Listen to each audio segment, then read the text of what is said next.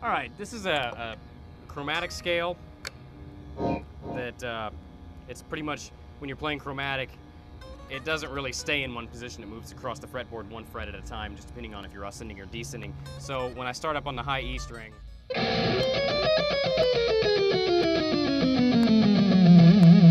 that would be considered a one-position chromatic scale, and you're just moving a half step higher each time when you descend, except for when you cross the B and G strings.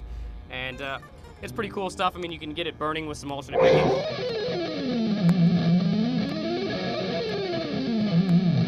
You know, like that. And you can do some legato stuff with it if you like.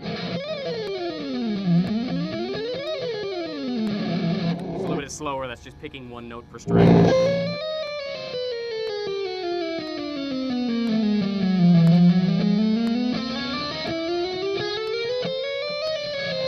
You know, and sometimes when I'm playing it quickly, I'll put like a pick harmonic on the first string.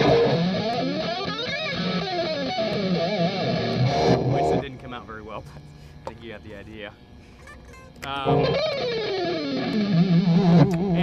Something else you can do with it that's really cool to kind of break up the normal monotony associated with the chromatic scale is you can branch out and do some tapping with it.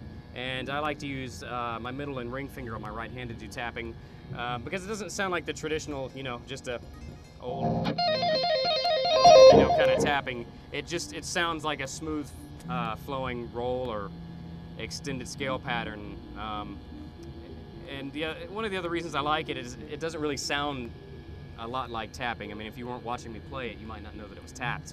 And I do a pattern that starts like this. With the right hand, I hammer on with my right hand middle finger and then hammer on my ring finger, and then I descend back.